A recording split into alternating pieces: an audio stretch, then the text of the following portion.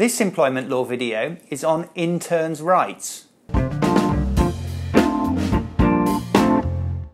Workers, employees. Workers and employees generally have certain rights, such as the entitlement to a minimum wage and statutory paid holiday.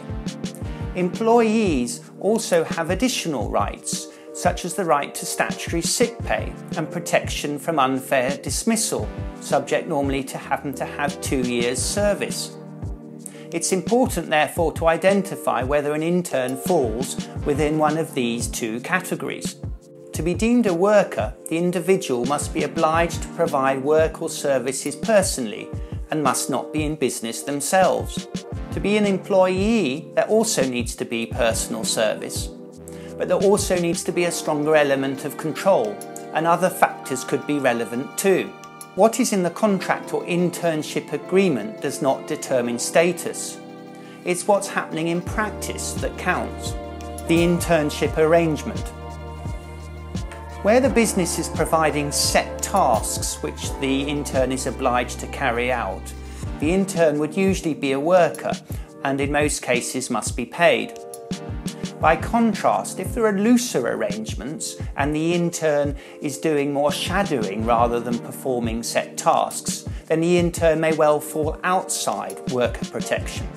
The national living wage and national minimum wage.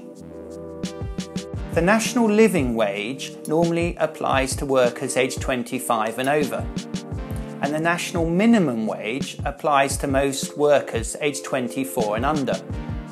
There are, though, a few exceptions to national living wage and national minimum wage entitlement. One of the exceptions is work experience placements not exceeding 1 year undertaken by students as part of a UK-based higher education or further education course.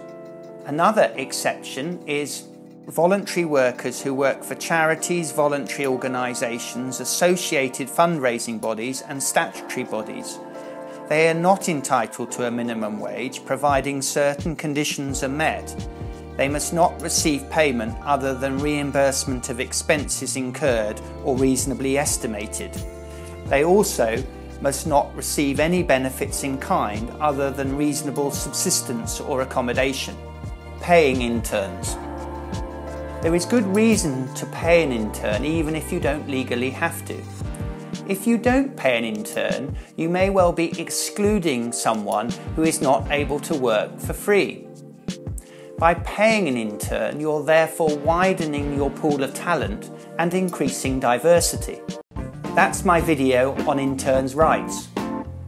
The usual caveat is that this video is for guidance only and should not be relied upon for specific advice. For more information, do visit my website.